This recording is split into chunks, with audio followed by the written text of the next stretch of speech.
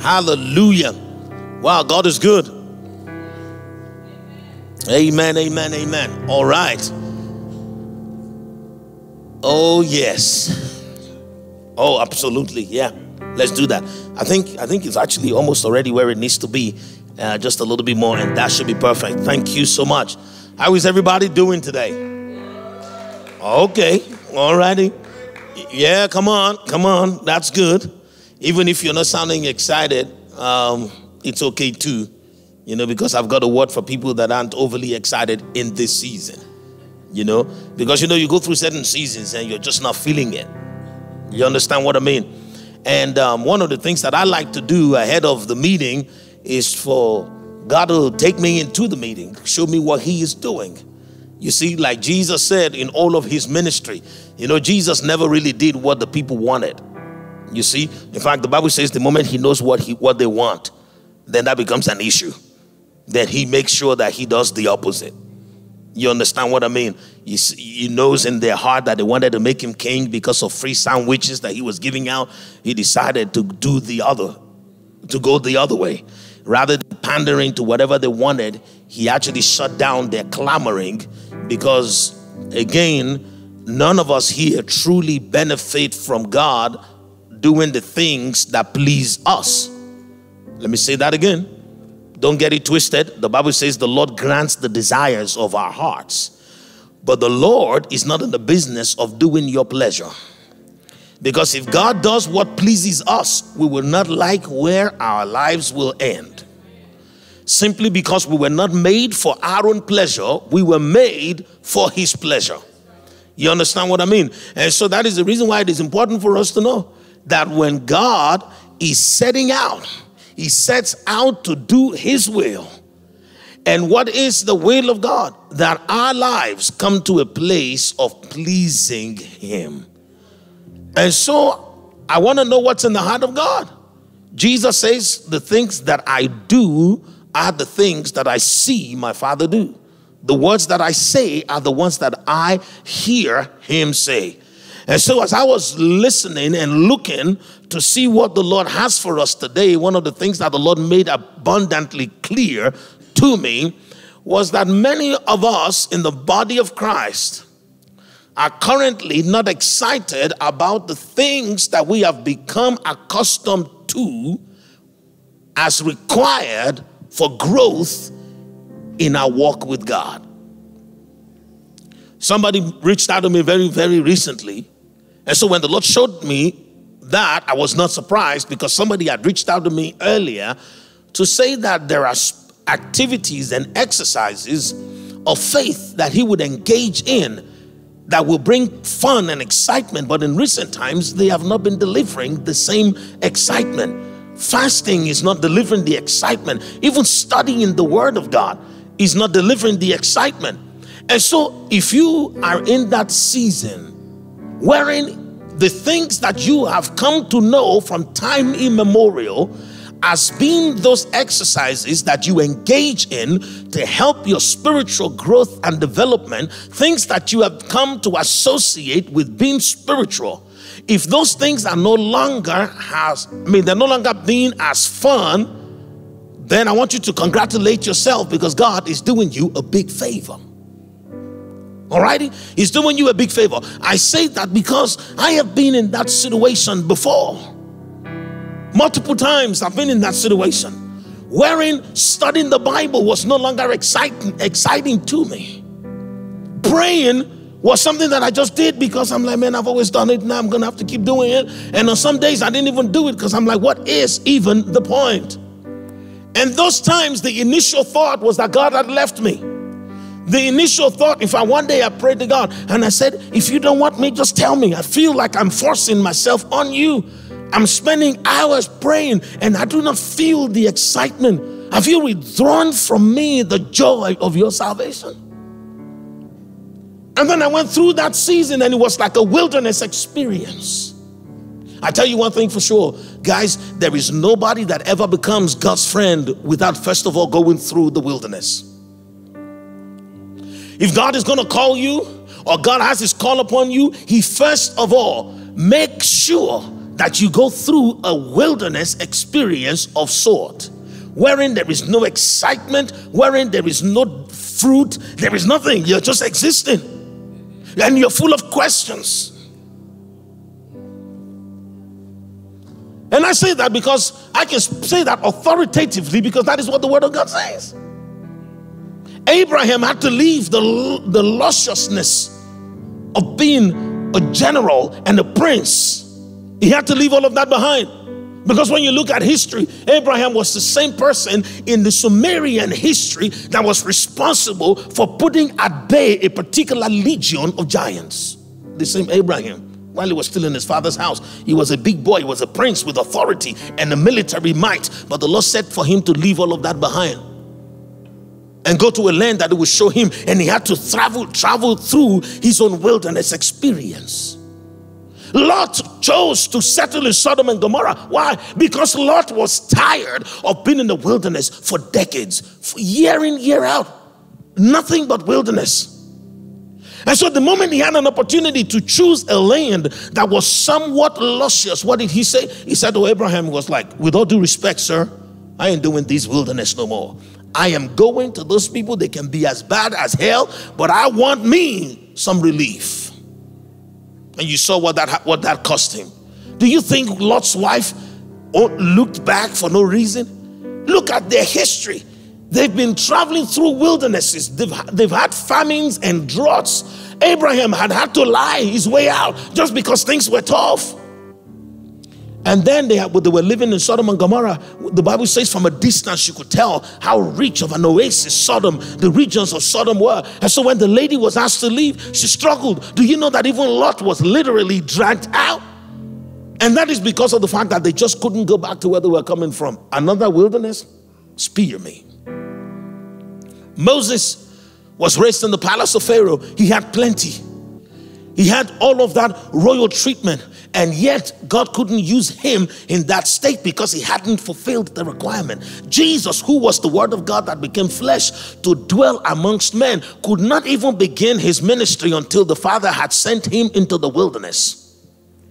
The Bible says that after God spoke over Jesus, saying, this is my beloved Son and whom I'm well pleased, then he sent him into the wilderness. Do you know the reason why you're feeling that spiritual drought is because God is pleased with you?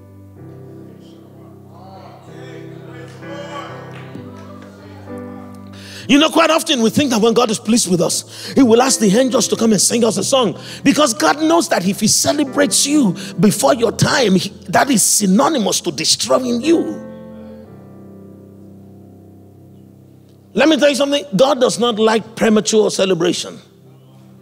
Because if that was me, baptized by John with the heavens, in fact, I wouldn't have to do anything. If the heavens had opened above me and the Holy Spirit had descended upon me like a dove, between my mother and my wife, they would have thrown a party. My mom would send an invitation to all of her friends. My son is pleasing to God, party. My wife will make jollof rice of like 4 different flavors. And there's no way I will be able to escape it because they will make sure that I attend the party. You see what I mean? Most of us, if we had received such a commendation of God, what do we do? Do you know the reason why the wilderness experience is sometimes the most painful? It's because it usually follows a time of you enjoying your fellowship with God and feeling like you are God's friend. And that is when the Holy Spirit hits you with a wilderness experience and you're like, okay, God, 2 weeks ago, we were still cool. What happened between now and then? Did I say something? Did I hurt your feelings?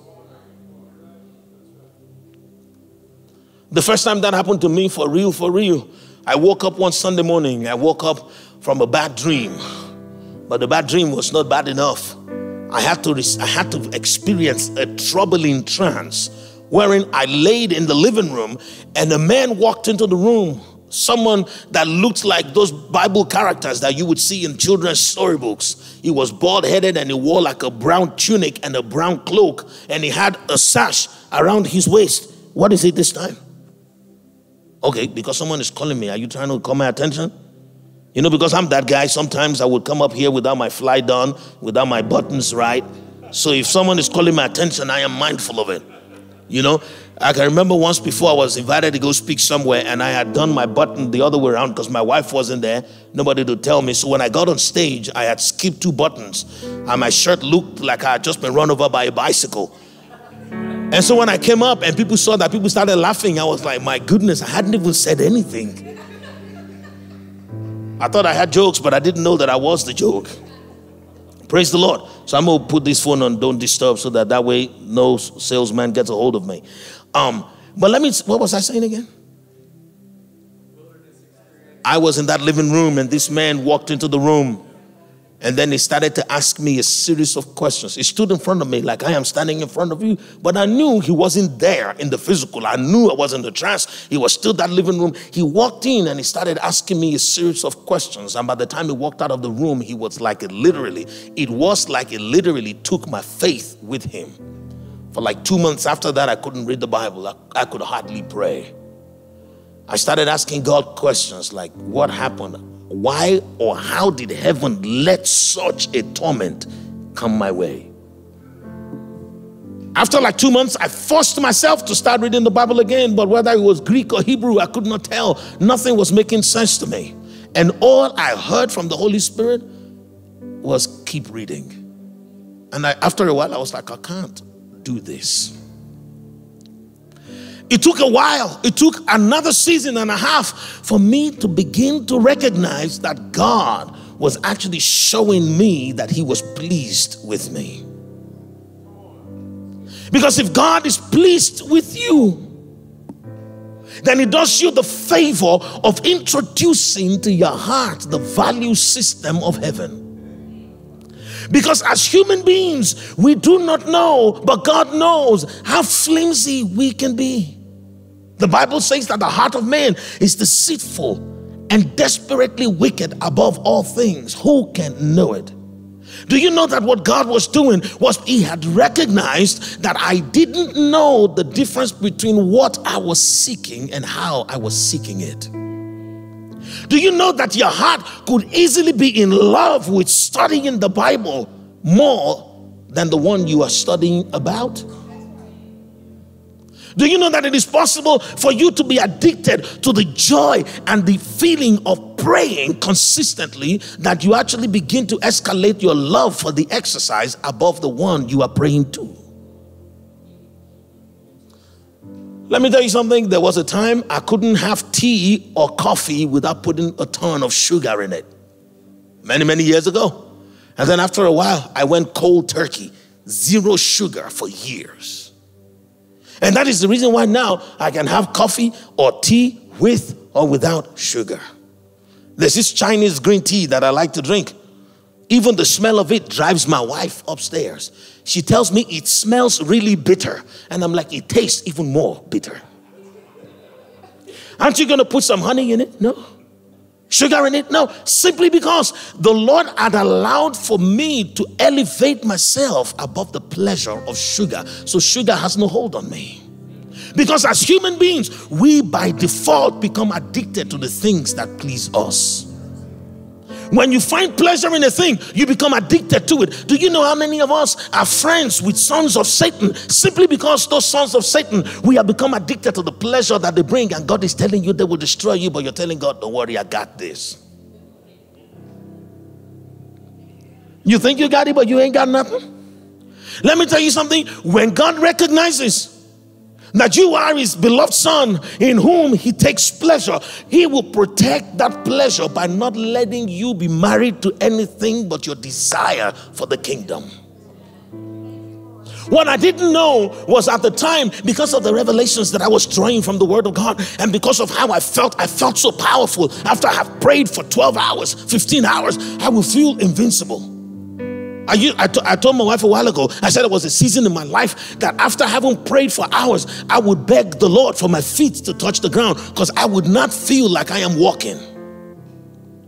And God was like, this one is getting intoxicated. He's getting addicted to this exercise, to the point wherein I was longing for the next revelation. I was longing for the next spiritual high, but I wasn't longing for the most high. The danger of getting accustomed to the things that give us pleasure is that if we are not careful, even the so-called godly things can become things that please us instead of us pleasing him. Imagine if you were a Levite in the time of Aaron and all the people would bring the animals and they brought the best of the animals. You know that you could easily get accustomed to or addicted to the pleasure of eating the meat of sacrifice and forget the reason why those animals have to die. When Jesus was presented to the world as God's beloved son, in whom God was well pleased, he had to be sent into the wilderness to be tempted of the devil, because God wanted for there to be nothing in him but the hunger and the thirst for the righteousness of God's kingdom. So I want to encourage you, if you are in that season wherein studying the Bible now does not excite you as much anymore, praying does not excite you as much anymore, congratulations, because for you to continue doing it is to discover that beyond the scripture is the one who is the author of life himself. Let me tell you something. You have to get to that place wherein you die to self and die to every one of those pleasures. You know what the Bible says? The Bible says that bodily exercises profit little, but godliness is profitable. Godliness is that state that you attain unto wherein nothing else satisfies but the Almighty himself. I'm telling you this, folks, there should never be an incentive. If I was to summarize the principle or the mystery or the secret behind climbing the mountain of God, if I was to summarize it in one statement, that statement will be the death of incentives. If you would seek God and find him, if you would climb the mountain of God without relenting, then you must see to the death of all incentives in your life. If you come to church because you feel good about the people at church, then that is your incentive for coming, not because your heart is genuinely obeying the word of God. I'm going to say that again slowly. Let me tell you something. Many of us, we set out because God says, do not forsake the gathering together of the saints. But then after a while, because of the pleasure of the hugs that you receive, of all the people that you see and how they welcome you and how they receive you, time and time again, before you know what's going on, your first love is relegated to the back seat. And now you begin to come because of the experience that you have. You are seeking your own pleasure. It is a very sneaky thing, but many of us fall for it every now and again. And that is the reason why God would allow for the people that make you feel so good at church to take offense and leave, so that if they're not there, God is watching, will you still come?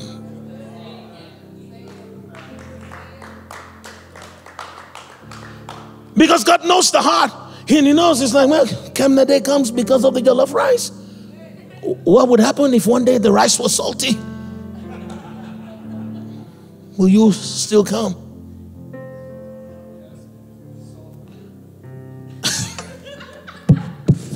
Well done, Brother Matthew. That would sell a tape. But the idea, see, let me come from this particular perspective. I'm going to borrow one of the scriptures that my wife read to us. It's one of my favorite scriptures. I like it because it helps to humble the man, the human heart. Jeremiah chapter 10. We already just now, 10:23, when my wife was reading to us about this, the real reason why man was made. Do you know that you and I, no matter how good looking we are, no matter how intelligent and how brave we are really just an avatar? You know, I've preached that message before. Some people stopped coming after that because they felt like they were more than an avatar. And right now I see them, they're even less than an avatar. I would rather be an avatar than be nothing. Because the more full of yourself you are, the more empty you are, because you without God is nothing. So if you are full of 100% nothing, it is still nothing. That was why David says, David was the king of the foremost nation in the world. And you know what he said? He says, I would rather be a doorkeeper in the house of the Lord than to be the champion of fools. I would rather. Solomon said, do not hurry from the presence of the king. Why do you want to stand in an evil place? Because the moment you leave the presence of God, the Bible says in his presence there is fullness of joy. There is no real joy outside of the presence of God. There is deception, there is a good feeling out there, but nothing that is true joy exists, all of it. The Bible says all the real pleasure in the world is in his presence. And so whatever is pleasing you outside of his presence is nothing but an illusion the Bible calls the deception of sin, or the deceitfulness of sin. Jeremiah chapter 10 verse 23. Let's go, because today we're talking about how to climb the mountain of God. Jeremiah 10:23, what does it say? It says, behold, is it the one that you read? Was it Jeremiah 10:23 that you read to us just now? It says, behold, O Lord, I know the way of man is not in himself. Because I was looking at mine and it was saying something else, but apparently 22 can look like 23.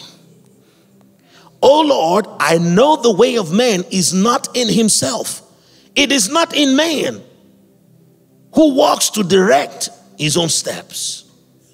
It is not in man who walks to direct his own steps. The Bible says man was not made, you just read it, to direct his own steps. In this life, as long as you are a human being, it is either you are led by the Holy Spirit or you are led by sin. Let me prove that to you real quick. When God was making man, what did he say he was making? He says, let us make man in our own image, after our own likeness. What do you call an avatar? An avatar is another image of yourself that you express with intentionality and for a purpose. He was intentional about it. Let us make man after our own image and let him have dominion over all that we have made. So essentially we are appointing him to represent us in this dimension while we observe from above. Your avatar is not supposed to do something other than what you authorize or what you would do. Imagine if I have an avatar that laughs like Manuelita, then you'll be confused. Who are you looking at? Moses or Manuelita? You understand what I mean? And God did such a wonderful thing by subjecting man to only one test after he created him. And the test was to see if man was in sync with God as a true avatar. And what was that test? God did not test to see how high man can jump. He did not test to see if man can build a skyscraper. In fact, he did not test man to see if he can solve math equations. There was only one test. The Bible says God brought all the animals that he had made. He brought them to man to see what he would call them. And the Bible says whatsoever man called them was their name. The Bible did not say whatsoever he called them became their name. No, the Bible says whatsoever man called them. So when God brought the dog to man, and man says, you know how we do when we are receiving revelations?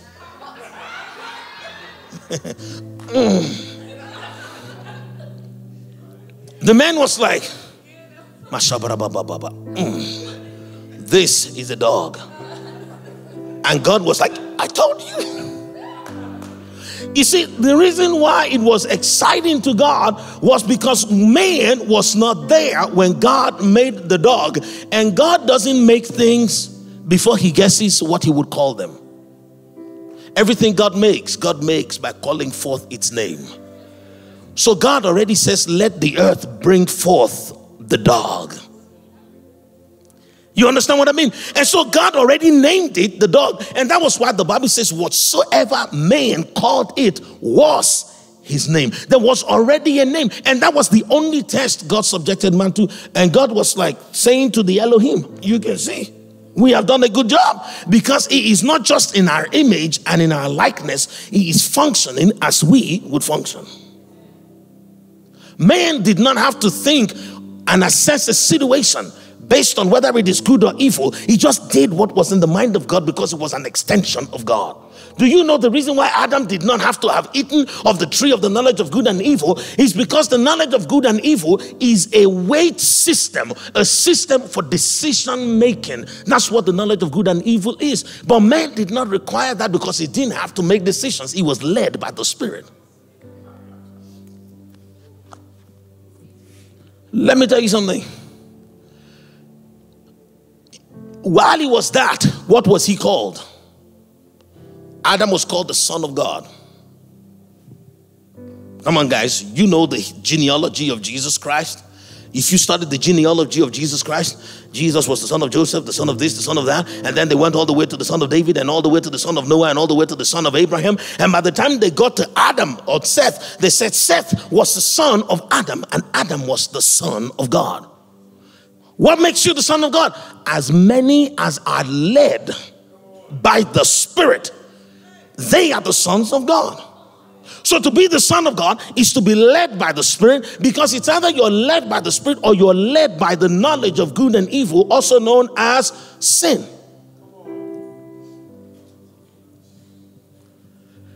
And that was the reason why the moment man ate of the fruit of the knowledge of good and evil, the Bible says God had already warned them that in the day that you eat of that fruit, you shall die. Simply because your life is meant to be connected to mine, and I am life. So if you are disconnected from me, you're disconnected from life. Your battery will run out one day because you're no longer connected to the source. And that was the reason why after 900 and something years, Adam's battery ran out. Let me tell you something, folks. There are no two ways to it. It's either you're led by the Spirit or you're led by your flesh. The Bible says the Spirit was against the flesh and the flesh was against the Spirit, so that your soul is caught in the middle, not knowing what to do. This one says fast, this one says eat.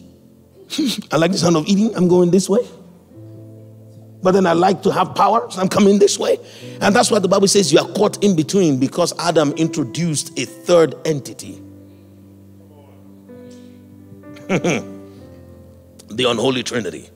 But I want to say this, folks. The significance of recognizing that our hearts are protected by God is that we begin to partner with God in protecting that heart. You see, the moment God is pleased with you, He comes in and makes sure that you are no longer self-seeking, you are no longer pleasure-seeking, that everything about you that can lead you away from Him is stripped away from you, so that all your being can be consumed with a passion for nothing but His glory. And the way God strips us of things is by taking us through a wilderness experience. I want to say this again because I know that there are people here. You know that there was a time that you enjoyed reading the Bible more than you do now. You know that there was a time you enjoyed praying more than you do now. And then you're wondering what has really happened. God is saying, I don't want the prayer and the exercise of praying and studying the word to be the end goal. It is a means to an end, and I am that end. He says, I'm the beginning and I am the end. So be encouraged if you are in that situation. I'm not talking about people who have allowed their hearts to follow the lust of the world and the pleasures of this world. I'm not talking about the person that is not even making time to fast or study the word of God. I'm talking about the people who are making the sacrifice and the conscious effort, but they're not finding the pleasure in it.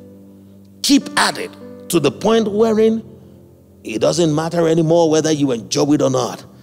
You will just have the fulfillment of knowing you have done the will of your Father. Jesus said after a while, He says, men eat meat because it is pleasurable. He says, but my meat is to do the will of my Father. God wants you to get to the point wherein nothing excites you, nothing moves you but the word of God. So like I said earlier on, the summary is seeing that every incentive dies. If I'm only studying the Bible because I get revelation with which I can go and oppress my friends and tell them, do you know? Then I have my reward, because that becomes my incentive. But let me tell you something. If you live an incentivized Christianity, you will end in a place of emptiness. And I'm going to tell you why. Let me prove this to you for 1 second.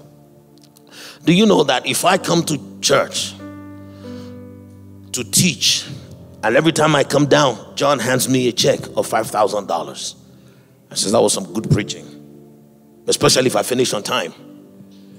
So days that I go overtime, maybe he gives me $4,500. It's not bad, I'll take it.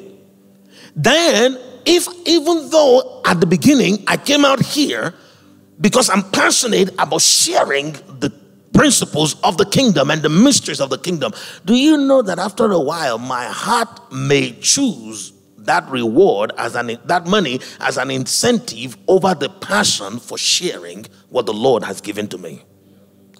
It is human nature. We're not angels here. These are people. Okay? This is what we do. Well, except for my wife. As soon as I said we're not angels, she looked at me because, sometimes I say you're my angel. She's like, you're confusing me now. No, we're not angels, but she is. Because I'm going home with her tonight, so let's play this thing safe. You see what I mean? But because we are human beings, the heart of man, after a while, will go after things instead of God. Look at the children of Israel. They felt the blast that came from God's nostrils as it parted the Red Sea. No one had ever worked such a miracle, and they knew that God was with them, the God that protected their firstborn children from the angel of death and gave them a financial break overnight by turning all the wealth of the Egyptian to them. They knew that this God is a good God. They had held several intercessory crusades to be free from the land of bondage, and they got an update through the prophet of God that God has heard them. When he sent them Moses, these were not people that were alien to the things of God. They had seen that God had become pleased with them, because he says, now the cry of my people Israel have come to me, and I will deliver them as I promised my friend Abraham. So they knew that they were in pleasure with God. But guess what? The moment they had things for longer that some of them can remember, they forgot God. Remember that they were all born into slavery. They were born into poverty. They had nothing to their name. Just like most of us in this generation. Do you know that most of us that are alive today, we have nothing to our name? And I'll prove it to you in case you think you have stuff. You have nothing. Because some people say, well, I don't owe anybody. I don't owe the bank. My house is fully paid for. Stop paying your property taxes. And then you see who really owns your house. Do you know that there is a power that allows for you to sell what you have and it's still yours? I've taught you about that power before. It is a power that exists. Look at Acts chapter 5. When Ananias and Sapphira sold their property, what did Peter say to them? He says, while it was yet to be sold, it was yours. And after you sold it, was it still not yours? There is a power for you. There is a power that allows you to sell. So the owners of this land, they sell you a land, you buy it, you pay for it, but it is still theirs.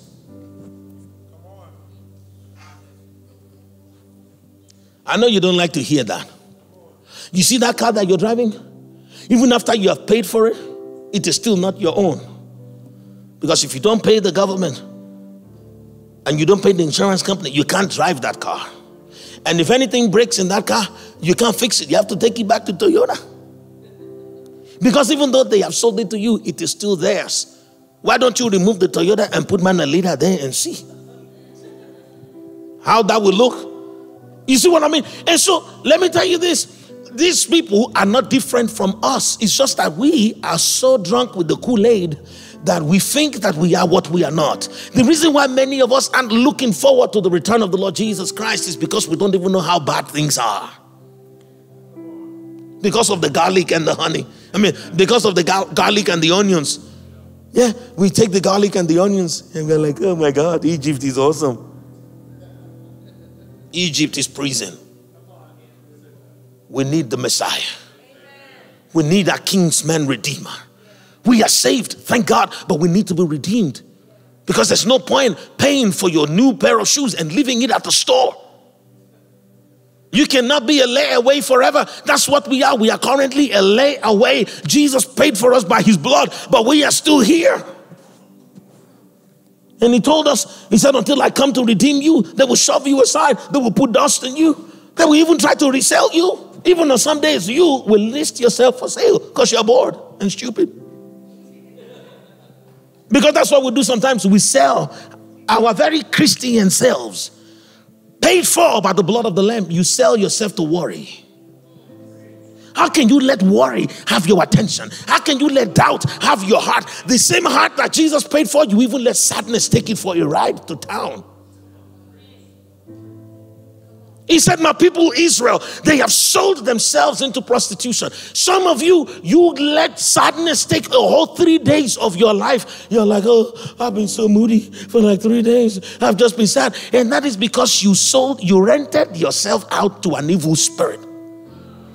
The same one for whom Christ died. Why are you playing in the harlot when the Bible says the kingdom of God is righteousness, peace, and joy in the Holy Ghost? If you are not joyful all the time, then you are selling yourself for that period for short, for cheap. Many of us, we contract our very virtues out to mammon. You work in a place wherein you know that what they're doing is evil. You walk with people that you know by the discernment of God that is in your heart that they are sons of Satan. But because every 2 weeks they give you that check, you want to die there, you are a prostitute.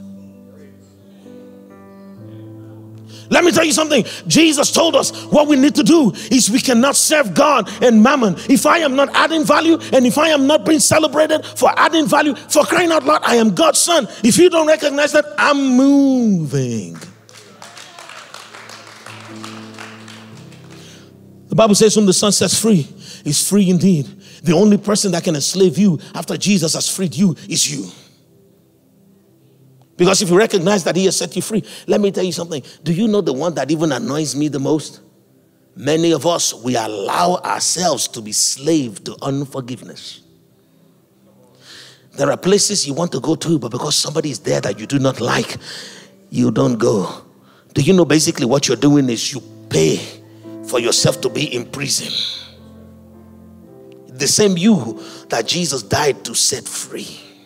And that's why the Bible says heaven can't help you anymore. The Bible says if you like live in sin, there is no more sacrifice for sin other than the one that has been made, which is the blood of the Lamb. So if you like, continue enslaving yourself to sin. Paul said it this way. He says, shall we continue in sin that grace may abound? That having been set free by grace, are we now going to contract ourselves to sin? He said, because it is the one that you give yourself and your members to obey that you serve.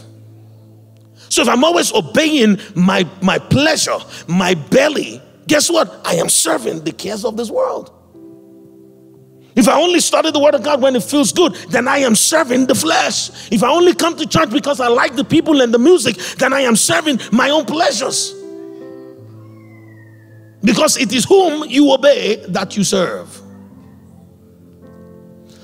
I want to tell you this, folks. These children of Israel, they already saw God.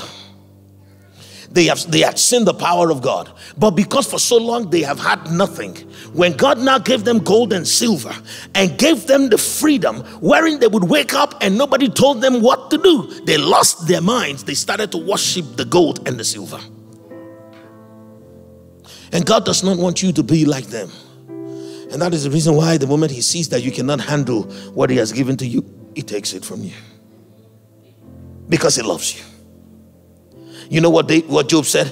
He said the Lord gives and the Lord takes away. Blessed be the name of the Lord. Because you know why? Job was now beginning to worship the things that God gave to him. Do you know Satan did not know that, but God knew? The Bible says that God had blessed Job so much. By men's standard, he was the richest man in the East. But he had sleepless nights. The Bible says that Job will pray and fast that his children will not sin against God in their hearts. That was how he lived his life every day, afraid that he would lose his blessings. And that was why when the blessings were taken from him, he was like, this is good for me, you know. He said, because this is what I fear and it has now come upon me. Let me tell you something. You should fear losing nothing but God.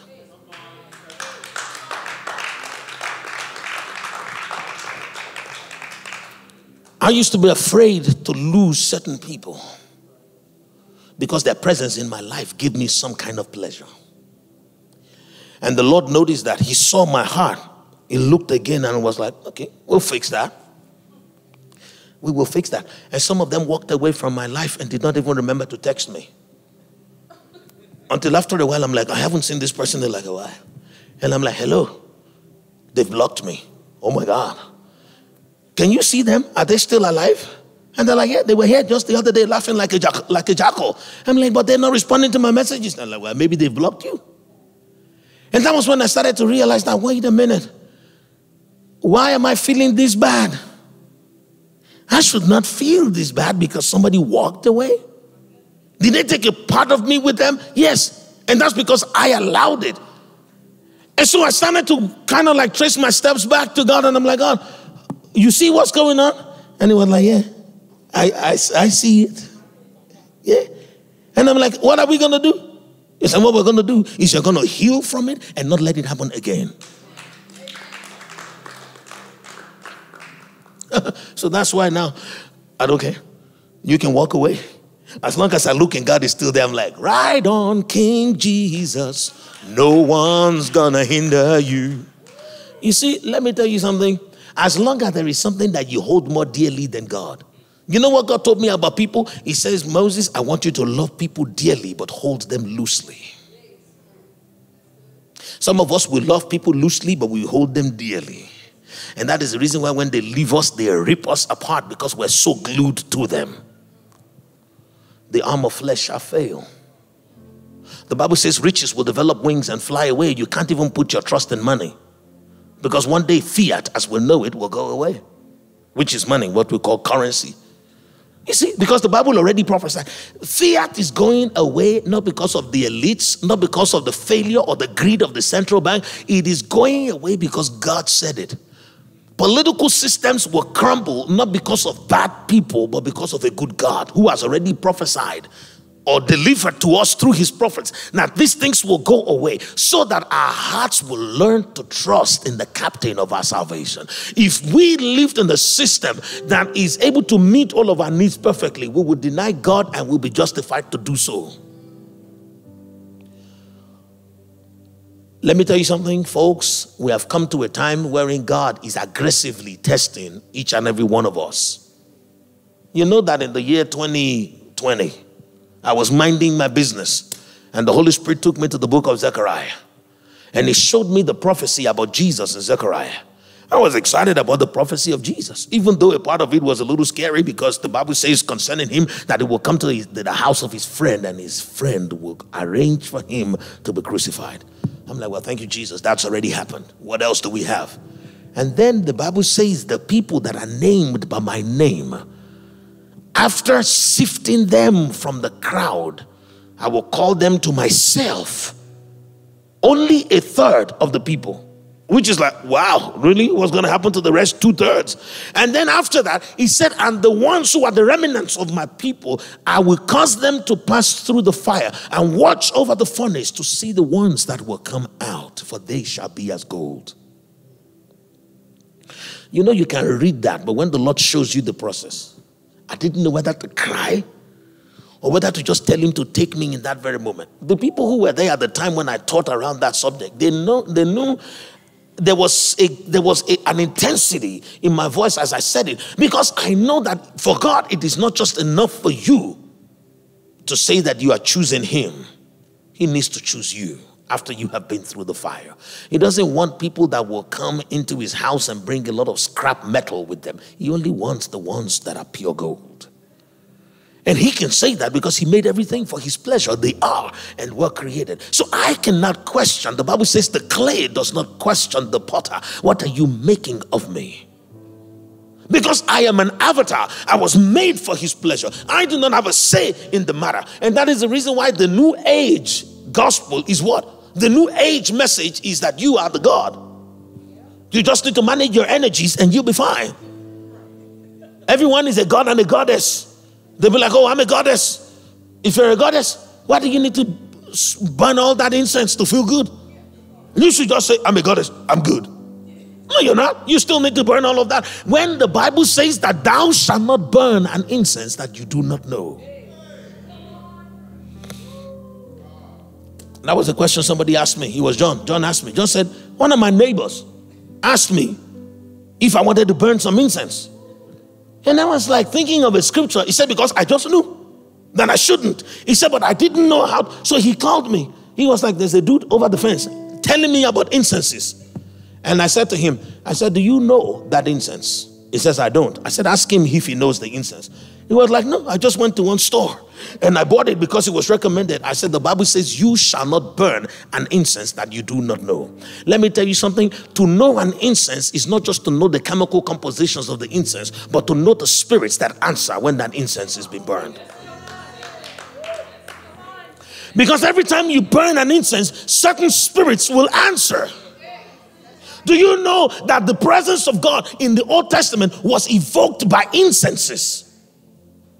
When they burn certain incenses, the presence of the Lord begins to intensify because there are angels that carry the throne of God and they know how to answer to certain incenses. If you do not know, please do not burn it. Let me say that again because some people didn't get it. Go and read 2 Chronicles chapter 29. Hezekiah was God was so fascinated by Hezekiah that he skipped his father and his grandfather and connected him. I think David was like his great-grandfather. And God says, this Hezekiah is a son of David because he does what is pleasing to me. And what did Hezekiah do to please God? Hezekiah was able to reenact the composition of the incense for the house of the Lord. And he arranged for them to bring in the incense in full measure. Because the incenses had to be in full measure so that there is no room for foul wind to come into the censer. And the people could not burn full bottle incense because there was rubble on the way. And the Bible says Hezekiah put his life on the line. And he says all the rubble must be taken away so that the incense can be full and it can be burned unto the Lord. When they did that, the presence of the Lord showed up big time. And so if God would show up when incense is burned right, imagine who shows up when it's not burned right. So the new age is telling us that we are the gods. They said that man is God. And that is why they said, let thy will be done. But nothing could be farther away from the truth. It is nothing but a lie from the pit of hell. You are not God. God is God and he alone is. You are his avatar. If you are not led by him, you are led by Satan. There is nobody in this world that is just an empty vessel. It is either you're filled with the Holy Spirit or you're filled with something else. But we just read it. The Bible says man was not made to choose his own way. And that is the reason why God is committed to you. We read Psalms 107. Verse 17. Let's read it again because that was our scripture that we started reading. Excuse me, before the Holy Spirit told me to dial it back. I was immediately going to start to tell you how to climb the mountain of God. And this is what it says. 117, Psalms 107, verse 7. The Bible says, and he, which is God, led them forth by the right way, that they may go to a city for a dwelling place. Let me explain something here very quickly. Because even when John was speaking, you heard John saying, oh, when I get to heaven, I don't want that friend to say. It's because we grew up thinking that when Jesus comes, he will just take all of us and go to heaven. But what is really going to happen is what the Bible says, that when Jesus comes, he will establish his government upon the earth. Revelation chapter 20, verse 4. Thrones shall be erect for the saints that will rule along with him for 1,000 years, while Satan is bound. And after the 1,000 years, Satan will be released to tempt the nations once again. So God is saying, I've already selected my remnants, and they will reign with my son for 1,000 years where there is no Satan. But after 1,000 years, Satan will be released to test the nations again. And only the ones that come out of that experience unstained by Satan will make it into the New Jerusalem.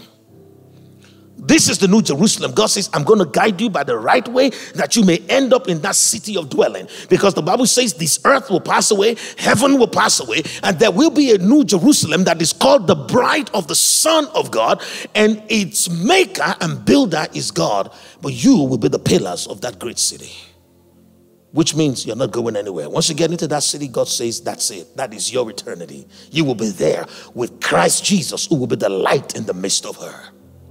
So this is God already telling you that my intention is to take you from Eden to the new Jerusalem. I am ready to lead you every step of the way. I came in human form to model to you an example of what it means to do the will of the Father, to say no to the pleasures of the flesh. And so when you receive that understanding, guess what? You should settle for no incentive for doing the things that you do other than the word of God. The only way to climb the mountain of God is to hear the voice of God every step of the way.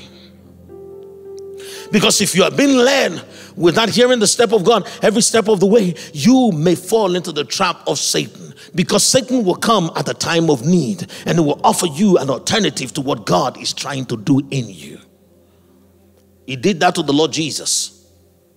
You have to listen to this message again because I'm saying a lot of things and I'm saying it quickly because I'm being mindful of time. But I want to say this. When Jesus was tempted by Satan, what did Satan say to him? The first thing, he says, turn these stones into bread. Now, Matthew, if you're hungry and you have the power, why not? And you know that the fast was over because it was for 40 days and 40 nights. You know, Jesus knew that the fast was already over. How does he know? Because when God was sending Jesus to the earth, he already said through his prophets that Jesus will be a prophet as unto Moses. And until Jesus came, the only person that had really fasted 40 days and 40 nights without food and water was Moses. It is humanly impossible for you to go for 40 days without food and water. But the Bible says God told Moses to come upon the mountain and that he will be without food and water for 40 days. And that was the reason why he was able to do it, because there was a word of God that came forth to that regard. So Jesus knew that it was 40 days and 40 nights and the fast was over. So it was okay for him to eat. But when Satan was talking to him and said to him, turn these stones into bread, Jesus stepped out of time into eternity. He looked at the Father and he was like, have you turned stone into bread? The Father said, no. He said, okay. Have you said to turn stone into bread? The Father said, no. He says, got you. So he came back to Satan and answered Satan. He says, man shall not live by bread alone, but by every word that proceeds from the mouth of God. Do you know when God said that? Jesus said, it is written. Where was it written? In Deuteronomy. After the people ate manna from heaven and they were filled with pleasures, God said that, don't get used to it. This is not the sustenance of your life. It is not bread that sustains you. It is my word. Because he knew that when they saw the bread, they thought they would always live by the bread. So Jesus was going back in time to revive an instruction that God had given. Because he knew there was no action without God's inspiration. If you act on your own, you are no longer his avatar. You become Satan's avatar. Let me tell you, Satan's most desired goal in life. Let me tell you what it is. You know, Satan, he saw into the future. He saw the reward of the Lord Jesus Christ. Let me tell you something about Satan that I've already said before. You know, John chapter 1, the Bible says, in him, Jesus Christ, was life, and that life was the light of men. And the word of God became flesh and dwelt amongst men, and we beheld his glory, and it was the glory of the Son of God. So Jesus was the word of God. He became flesh, and in that instance, we see the life of God become the light of men. So Jesus brought us himself. He brought us the light. What is the meaning of Lucifer? Lucifer means the light bringer or the light bearer.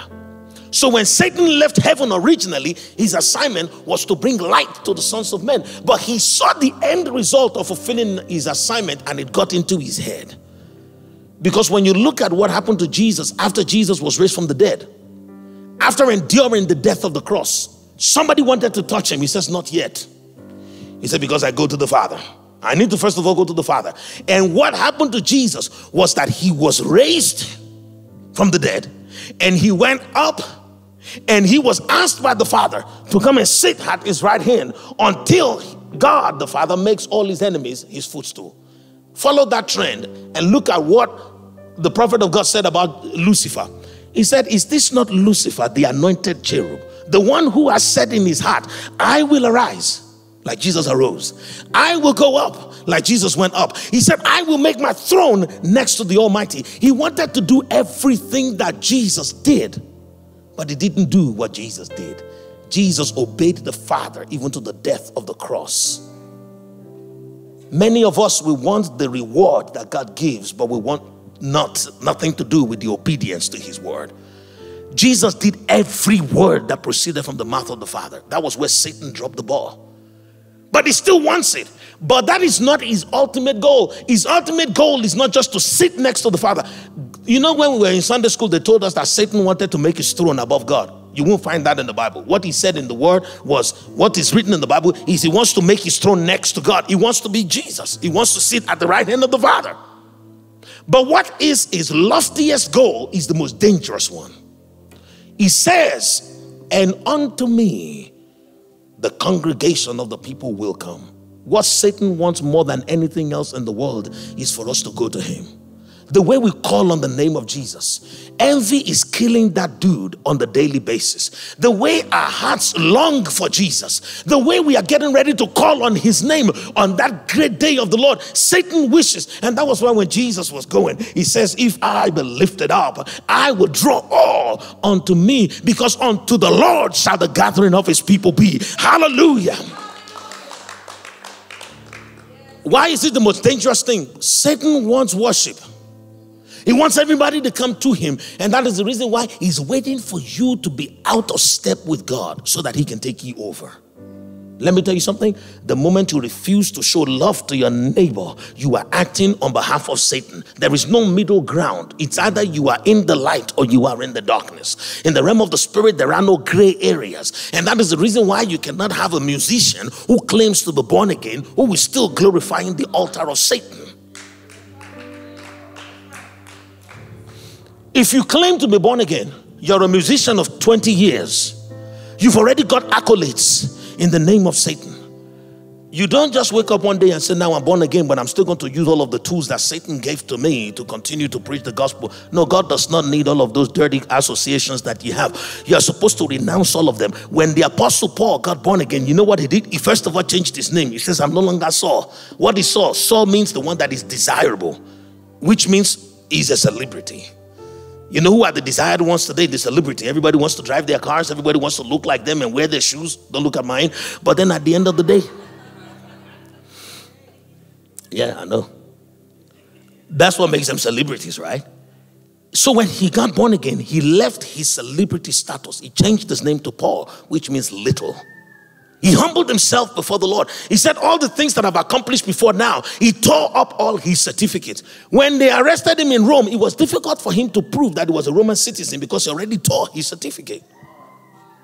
He said, but I will tell you, I'm a Roman citizen. I paid for it. You can look at your records because I no longer have the records. I tore everything. He said, everything that I attained up until the time that I met Jesus on the way to Damascus. He said, I have counted them now as dung. I put them before me, and he started from the bottom again. But what do we see today? Celebrities just want to they just want to change portfolio without changing their lives.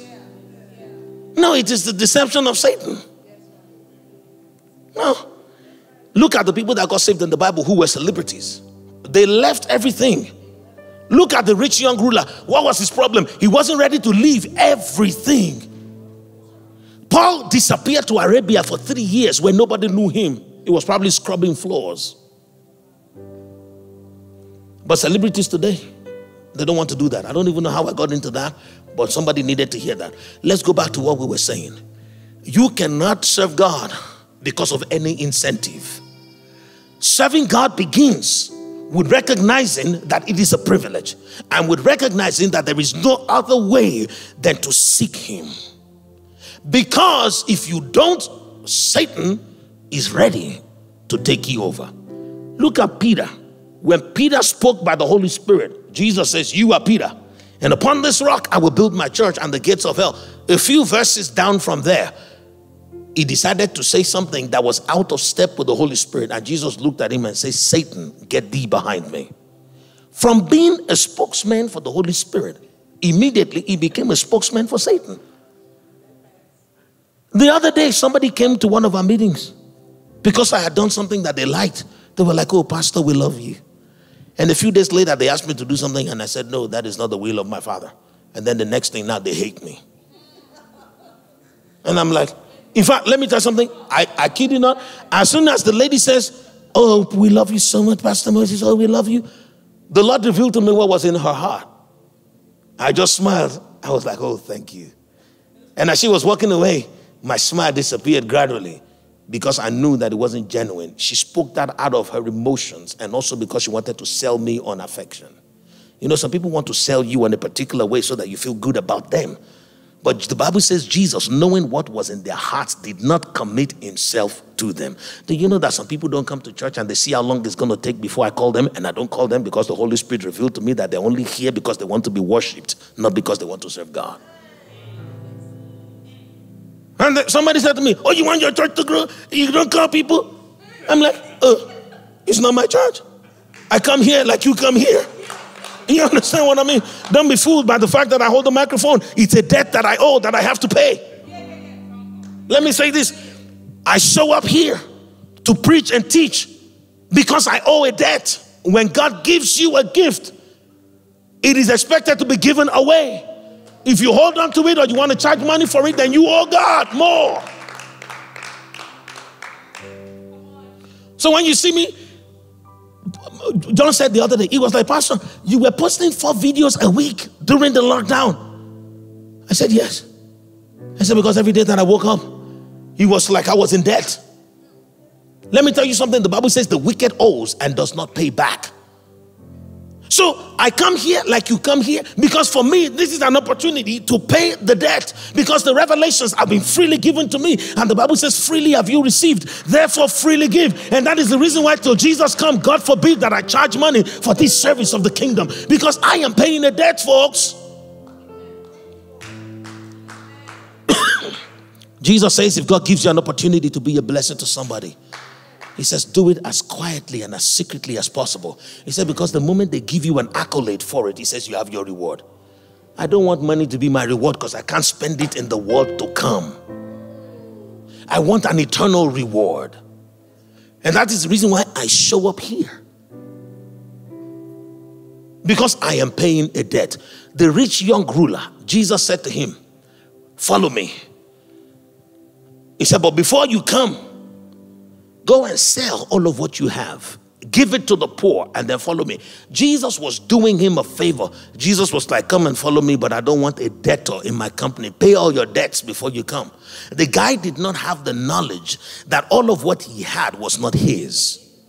The Bible says there is nothing anyone has that he has not received from above.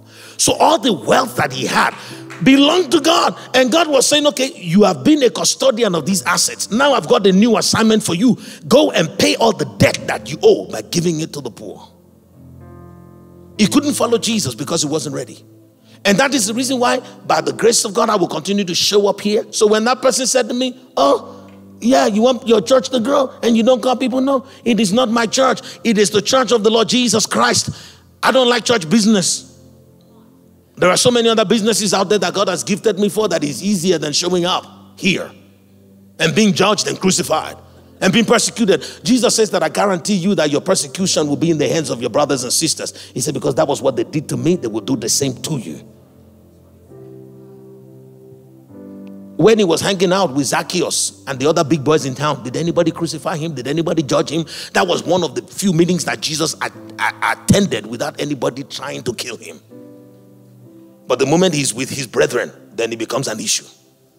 So I tell you what, we need to get it straight. Some people are doing those things and we pray that God will continue to reveal their hearts to us so that we don't commit ourselves to them.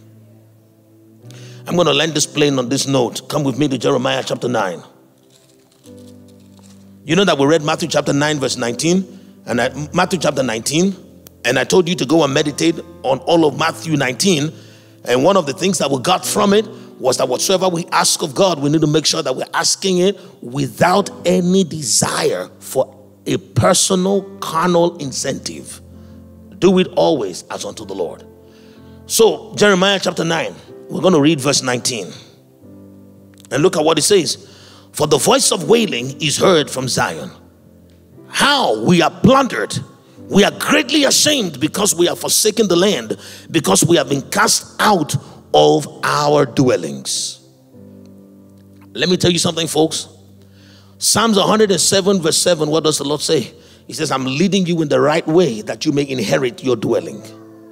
The reason why these people are cast out of their dwelling is because God recognized that they had put their trust and confidence in the things in the land where they dwelled. Look at the Bible says, this is Zion. Zion is meant to be on the earth. The way the Lord showed this to me, you see that place that is called Zion on the earth. Everything about Zion is a description of the heart of men. God dwells in Zion, in the holy hills of Zion. He wants to dwell in our hearts. And so when you look at these people, the voice of Zion was, the people were wailing in Zion because they have been greatly plundered and they became ashamed. Let me explain to you the shame that comes from being plundered. If you are plundered, it means what you have has been taken. If what you have is taken and you feel ashamed, then that means the glory of God is not your covering. I'm going to explain that very quickly. Adam, when God came to Adam, what did he say? He was hiding. And God was like, why are you hiding? He said, because I'm naked. And God was like, who told you you are naked? Because God left his glory upon Adam. Who told you you're naked? My glory is on you. But the reason why Adam had gone to gather figs to cover himself was because his heart had ejected itself from under the glory of God, and he put his confidence in the knowledge of the fruit, in the knowledge of good and evil. The moment something else becomes your confidence, the moment something else becomes your pleasure, outside of the hunger and thirst for the righteousness of God's kingdom, you are signing up for shame by nakedness, because anything else outside of God can be taken away from you. So these people in Zion, they were wailing because of the fact that the things that they had been taken away from them. So they were standing there covered in fig trees, ashamed, just as Adam was. And God was like, this is the reason why I said, let me lead you. Because if I lead you, no one will take away your dwelling. He says, you will inherit your dwelling if I lead you. The summary of these folks is that in your quest for the righteousness of the kingdom of God, in this journey of walking with the Lord, let your heart 104% pay attention always to what God is saying. He will lead you every step of the way. The only times you don't hear God is when you're not listening to him. The only time you don't hear God is when you have allowed some other objects to be in your heart. When God speaks and there are other objects in your heart, every object scientifically has a sound that he makes. You see this chair that is right here? If I can connect a sonograph to this chair as it's sitting here is making a sound. You know why? Because everything has vibrations. Energies make sounds. And so that's why God does not want objects in your heart, idols. He doesn't want them in your heart because they will distort the signal of what God is saying. And that is the reason why I tell you what, nothing is worth your love outside of the word of God. So when God takes you to a place wherein you feel like you're not enjoying doing the things that God has commanded, be glad and be exceedingly filled with joy. For the word of God says, have glory in tribulation, rejoice in tribulation. Because when God is the one taking those things from you, he's allowing you the privilege of recognizing that you do not need anything but him. And so if I don't have the comfort or the joy or the pleasure, but I have God, then I have everything that I need. I just need to keep going. I'm going to pray for you today from Matthew chapter 27. But it's a very dangerous prayer because it's a prayer that will set you at liberty and put certain weapons into your hands. It is now up to you what you do with it. Come with me to Matthew chapter 27 verse 3.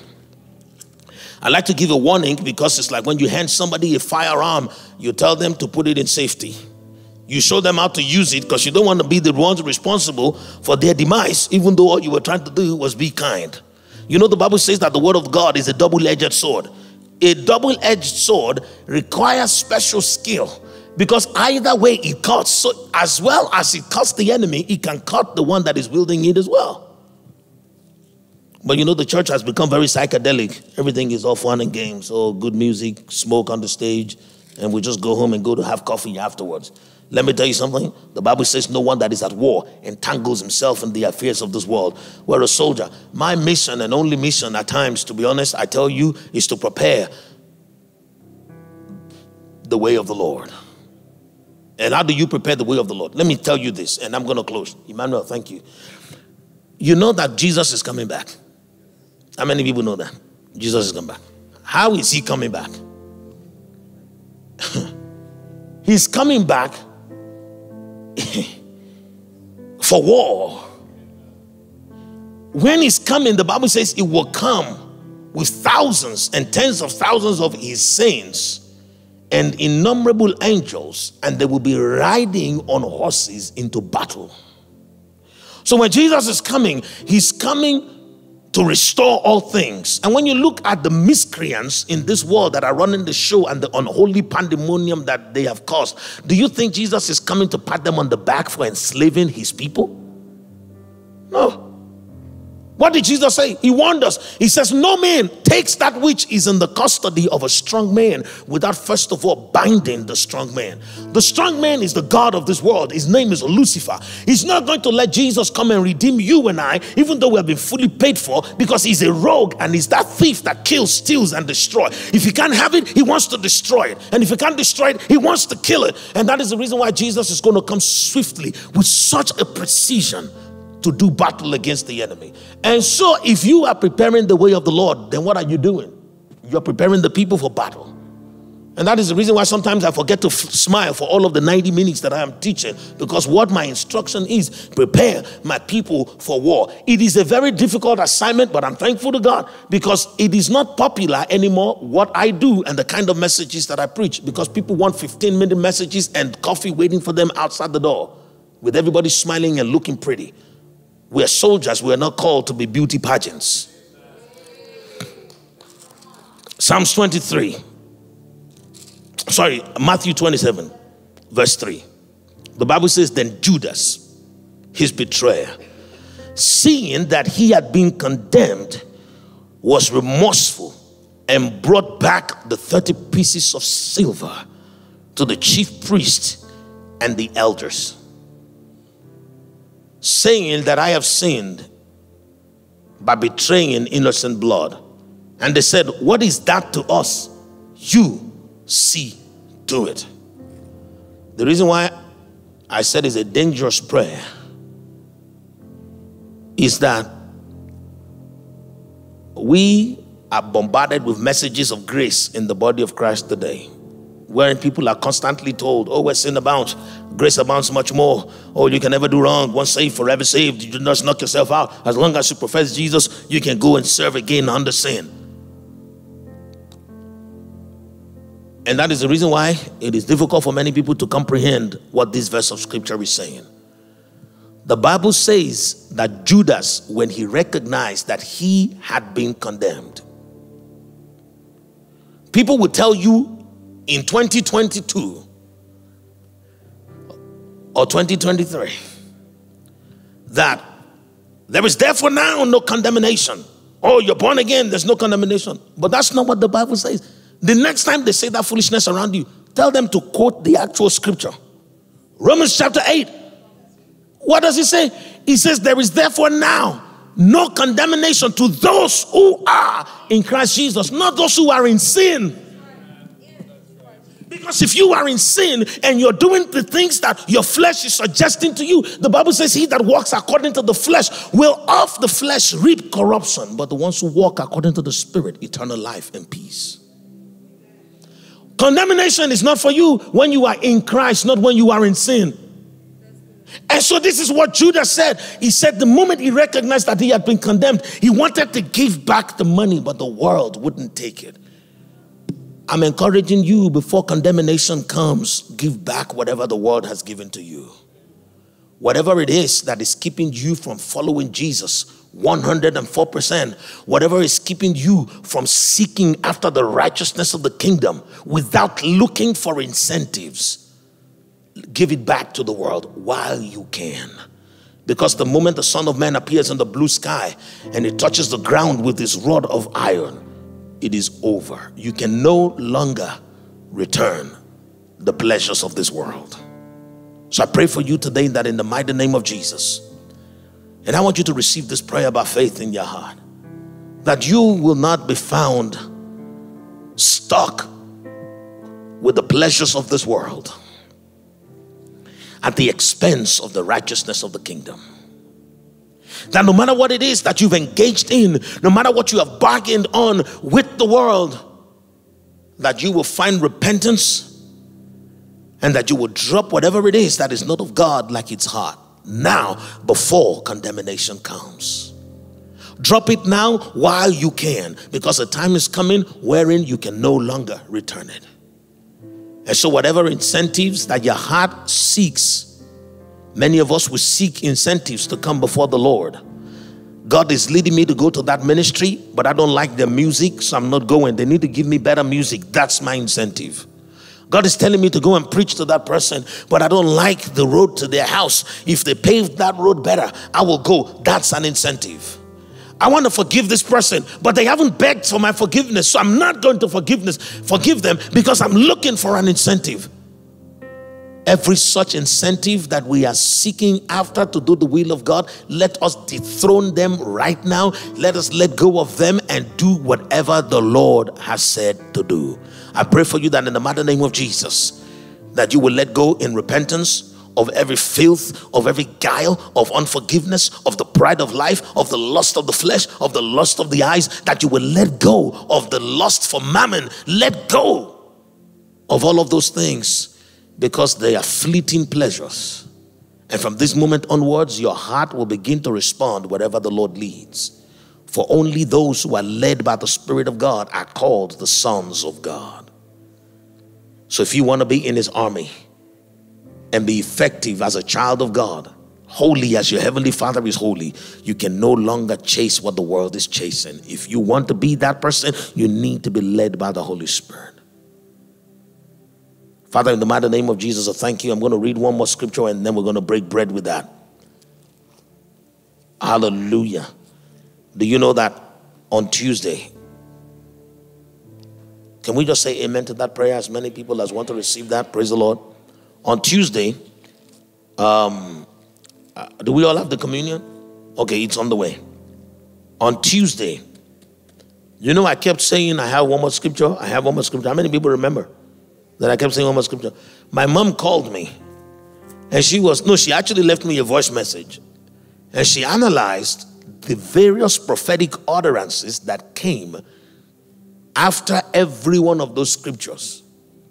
And even myself, I had to go listen again, because I'm like, wow, I didn't even realize that. She said, I listened, and it's like every time you say, well, I want to read to you one more scripture, there's a prophetic utterance. So I want to encourage you, if you did not receive the utterances and the things that I said after every scripture, thank you, Alan, that I quoted, I want you to go over it again, because essentially what the Lord is doing is the Lord is empowering and equipping us with instructions for the days ahead, the days to come. You know, I am not one of those people who prophesy because somebody's paying them, or who prophesy because it feels good or it brings people to church. Because the Lord says, look at them, they will speak and it will not come to pass, because the Lord is not with them, neither has he sent them. I only say that which I hear, because I know that a false witness is an abomination. I say that because I want your heart to not miss a thing that the Lord is doing in this house. So please go and listen to it again, so that you will not say, like the rich man, oh, Father Abraham, oh, can you drop me, can you send Lazarus to drop me some water? When right now you're swimming in the abundance of revelation. Okay, I'm going to save you this one, because if we get into this, we won't get out of here easy, but we may continue from there on Tuesday. I want you to stand up if you can, and just hold up the bread and the wine in your hands. Hey. How many people remembered what the Lord said to us a couple of months ago, when he said to us, if they don't come, don't beg them. He says, if they don't come, don't go after them. He said, because they are the ones that have been given an opportunity to recognize where the Lord has put his name, but they have decided to choose disobedience. They will have what is coming to them. We love them, right? But we also have to obey the Lord. For the word of God came to us very expressly. He says there is a time for everything. There is a time to embrace, and there is a time to refrain from embrace. Now, there is an update on that word. The Lord says that those people who were once amongst us, who have chosen to run after the pleasures of this world, who have chosen to allow themselves to be agents of Satan to persecute their brothers and sisters, he says now they have run out of oil. They will come looking for you It says, do not give them your oil. Like the wise virgins, they said to the foolish virgins, they said to them, go and buy your own. Because if we give to you, it will no longer be enough for us. Neither will it be enough for you. Now, let me say this, and I want to say it very clearly. Every one of you, are you listening to me? They had their moments. Some of them are very dear friends of ours. Some of them once pretended to be comrades. In fact, some of them were indeed comrades that fell by the wayside simply because they were looking for things that the Lord was not doing. You know, certain people came and they wanted to see certain things, but because we did not dance to their tune, neither did we move in the direction of the cares of this world. They deserted us. We wanted to go after them, and the Lord says, no, leave them, let them be. But the Lord is saying that the foolish virgins are coming looking for oil. By the grace of God, you have the authority of heaven to say no. How is this going to happen? Some of them will come and tell you, can you please pray for me? Unless the Lord speaks and you hear it. Don't lose your oil to the disobedient ones. The Lord has not called you and I unto the ministry of sympathy. He has called us to the ministry of obedience. Don't let anybody appeal to your sympathy. The devil is sending people out to drain you of your oil. You do not want to be found without oil when they come. Now, someone is saying, no, but does that not mean when people ask for prayers, when people come and let me tell you something, was it not mean when those people said, we're not giving you oil? And Jesus says that is exactly what they did that made them wise. Jesus led us by example. The man that was born blind was on the side of the road, and he was begging Jesus, oh, thou son of David, have mercy upon me. You and I would have immediately just healed him. But Jesus was showing us that we don't respond because of sympathy. Jesus asked him and says, what can I do for you? Many of us would have been offended. Many of us would have said, really, Jesus? Can't you see that I'm blind? You have to ask me that question. If you don't want to heal me, don't heal me. Just get out of here. And Jesus would have gone. Because the kingdom of God says, ask and you shall receive. Jesus wanted to establish the principle of the kingdom because he will be moved with compassion, but he will not respond out of sympathy. They are two different things. To sympathize with someone is for you to know clearly that God is not leading you to serve them, but because now you feel bad for them. Is it your feelings that are leading you or the Holy Spirit? You have been warned. Guard your oil very diligently. They had the same opportunity that you had, but they chose to be backbiters. They chose to be ungrateful. They chose to be carnal. That's what the Bible says, that in the last days men will become lovers of pleasure, not lovers of God, not lovers of the kingdom. They become lovers of money. And what will they do? They will become ungrateful and unthankful. It is their call. They made it. So I want to encourage you. Stand your ground, guard your oil, because the bridegroom is only around the corner. So as we break bread today, now thank you, Jesus. The Holy Spirit has given me the liberty to read to you Matthew 19:23. And I want you to take it very seriously, because the reason why I didn't read it at first was the Lord said to not read it, and I had a feeling we weren't ready, but now we are. So look at what it says. Matthew 19:23, and this is what we're using to break bread today. Alrighty. Matthew 18:23. Look at what it says. Jesus said to him, therefore the kingdom of heaven is like a certain king who wanted to settle account with his servants. When the bridegroom comes, he's coming to settle accounts. And you cannot tell him, well, Jesus, what you gave me, I gave it to Abigail when she came. Jesus will say to you, did I ask you to give it to Abigail? Or did I say for you to occupy until I come? The Lord is coming to settle an account, so we need to behave ourselves responsibly. Guard your oil. Father, in the mighty name of Jesus, we thank you. Amen. Amen. Amen. Amen. Father, in Jesus' name, I thank you. Hey, sakum deshtale sum kalanderi alabosta. I see a mighty rain come from heaven, and it looks like a flood. And as it came, it hit the ground, and the splash pushed the saints into the air. The Lord is saying that this judgment that is coming is to elevate you. And so there is, the same thing that is falling upon the earth is what is going to lift you above the ground. You need to posture yourself in righteousness. Righteousness is that plate that would allow for your body in the spirit to be lifted. Father, in the mighty name of Jesus, I asked the Lord, I said, Lord, what do we do with this? He said, I have given you the code to peace in the days to come. Your peace will be a function of your righteousness. And that righteousness is who you have become by being led by the Holy Spirit. Let your discernment be sharp. Let your obedience be complete. And let your feet be light under the instruction of God. When He says, go, you go.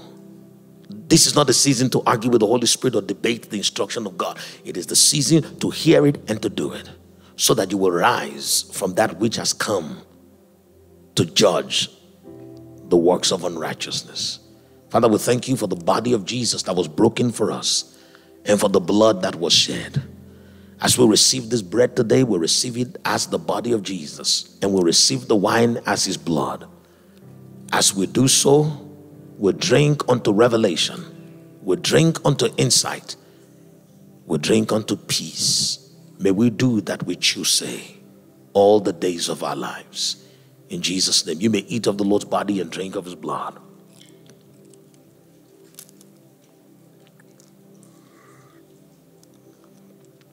Praise the Lord. Hallelujah. Let's be seated for 1 minute. We're going to be out of here in a jiffy. And I like it when we can be out of here before 9 o'clock. Isn't that awesome? Oh, yes. So very quickly, as we're seated, the offering instructions are going to be on the screen. You know what to do. We honor the Lord with our substance. And so when you do it with a heart of worship. Do it by the leading of the Holy Spirit, not grudgingly, nor of necessity. Because there is no need that we're saying to give an offering toward. We don't raise offerings like that here. We bring our offerings and our tithes to honor the Lord. So I want to encourage you, the Lord, how long have we been doing this? We've been doing this since 2018. And by the grace of God, the Lord continues to meet our needs. And so we're not giving out of necessity, but we are giving because God loves a cheerful giver. And so you see the instructions. On Tuesday, by the grace of God, my wife is going to tell us a little bit more about the women's conference that is coming, the retreat. Praise God. The women's retreat that is coming, because it's this month of October, isn't it? 2 weeks' time. Alrighty. And so she's going to tell us more about it. And then on Tuesday also, I want us to prepare our heart for something. Alrighty. We're moving camp. We are moving camp. Now, I'm not talking about a physical location just yet, but I'm talking about that in the realm of the spirit. I have been advised on a change that is coming to our spiritual training. So we're moving camp, we're moving to another camp. And the implication of that for you as a believer is that you need to ensure that all of what this other camp, this season is there to fulfill in your life is fulfilled, so that you are not left in camp to repeat a class. Alrighty. How many people remember the word that God gave to us as I was closing on Tuesday about the fact that I was praying in tongues and I heard the angel of the Lord interpret what I was saying in English? And what did he say to us? Does anybody remember? He said, many of us, we have been landing in new seasons of our lives on our faces. And we take almost all of that season to recover. And by the time we're finally able to get up, another season has come. And that is the reason why there's no maturity and there's no fruitfulness, because we're scrambling to actually stand. And the Lord is saying that He has released a grace upon us in this house to allow for us to stand in this season, so that when the next comes, we are ready to receive what that season brings. Let me say that again. In another way, you know, there were two visions. One of them was the tongues and the interpretation. The other one was a bar that was shown to me that was red, that was blue, red, and white. Blue stands for the relationship that God has with us, the love that He extends to us. Red stands for the blood of Jesus that cleanses us of sin.